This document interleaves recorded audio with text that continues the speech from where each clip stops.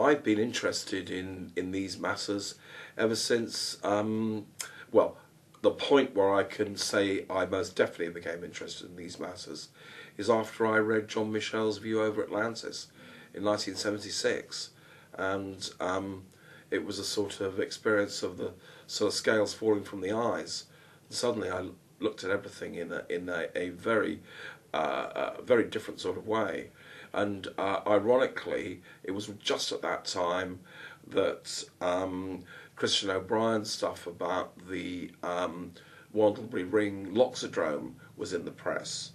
And that, of course, tied in with all this. And I was fascinated by that subject. And it's very ironic that I should have heard nothing more about that until running into Edmund Marriage last year at the Megalithomania conference in Glastonbury, and it appeared that Christian O'Brien and his wife had been operating just down the road for years and years and years without me aware of them. And the even odder thing is that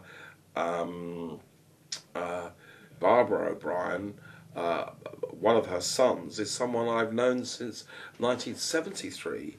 But because he, I think, has little interest in what his mother and stepfather were involved in, I had no idea that there was a connection. So it's a funny small world. But we're in a very interesting position here because, as has been no doubt spoken of, the Michael and Mary line that run across this country in the south at its broadest point, meet at the Abbey in Bury St Edmunds, and then open out to literally embrace the village of Rougham. So we feel very connected here with the sort of geomantic way of looking at the landscape.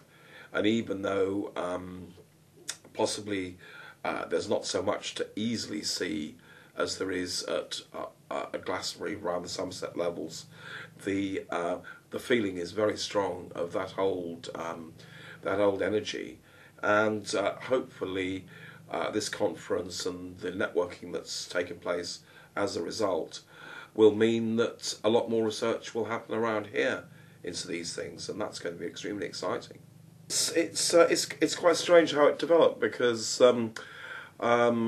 there was a fire over in those buildings in 1990, and before the fire it was a useful space, but it was really kind of workshops and storage, and suddenly the fire enabled something much better to happen, and a wonderful space there was created, which seemed logical to get some different things happening. So over the last sort of 10 years or so, it's been used for a succession of, workshops, conferences, seminars, parties, all sorts of things have happened there, and it's been very good for getting things going in the area. Well, I must say, apart from the regular things that sort of happen every month with workshops and meditation groups and history groups and things like that meet, that's all that's certain. But I think there's every chance that this event will happen again. And also some people have talked about a similar sort of event with a more local focus, which also is possible. So we might do something in the spring, and again something in the autumn next year.